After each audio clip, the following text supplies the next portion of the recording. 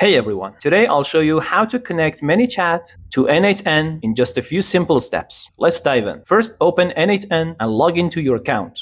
Once you're in, click Create Workflow. Next, click the plus icon at the top right. In the search bar, type HTTP and select HTTP request. Now you'll see a setting page. For the method, choose get for now, but you can change it based on what you need. Go to your Manychat account and log in. Copy the URL from the Manychat dashboard. Back in N8n, paste this URL into the URL field. For authentication, select predefined credential type. Then click Create New Credentials. To get your API key, go back to Manychat. Click Settings in the left menu, scroll down to API under Extensions, and click Generate API Key. Copy the key, return to N8n, paste it into the Credentials field, and hit Save. Back on the N8n canvas, click Execute step to test the connection. If it works, you're all set. Click Execute Workflow to confirm everything is running smoothly. That's it. You've connected Manychat to N8n in few minutes. Thanks for watching. Like and subscribe for more videos.